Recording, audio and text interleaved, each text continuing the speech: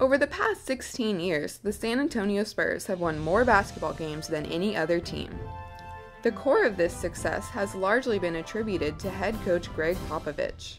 Since Popovich was hired in 1997, core players Tim Duncan, Tony Parker, and Manu Ginobili have been acquired and maintained by the Spurs and improved under Popovich.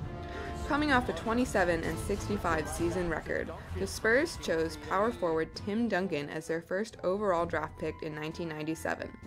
Duncan is the only player in history to be named to All-Defense and All-NBA team for the first 12 years of his NBA career. Since 1997, the Spurs have not had a losing season, have made the playoffs every year, and have a win percentage of 70%. Acquired as a second-to-last pick in the 1999 draft, shooting guard Manu Ginobili has been named an NBA All-Star twice and led the Argentina Olympic basketball team to a gold medal in 2004. The third key player, point guard Tony Parker, was acquired as a first-round draft pick in 2001 and has since developed into one of the best point guards in the league. He won the 2007 Finals MVP and has been named an NBA All-Star 5 times.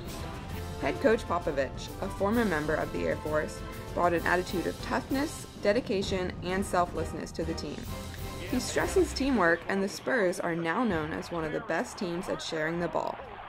This season, the Spurs went 58-24 and so far have swept the Lakers in the Western Conference quarterfinals and are among the favorites to win the Western Conference Finals. Pau Gasol this later in the third. Tony Parker spin move gets the left, the layup. It's a complete victory for the San Antonio Spurs. They even got Tracy McGrady into the game, as you can see. Kobe Bryant frustrated. The Lakers get swept out of the playoffs.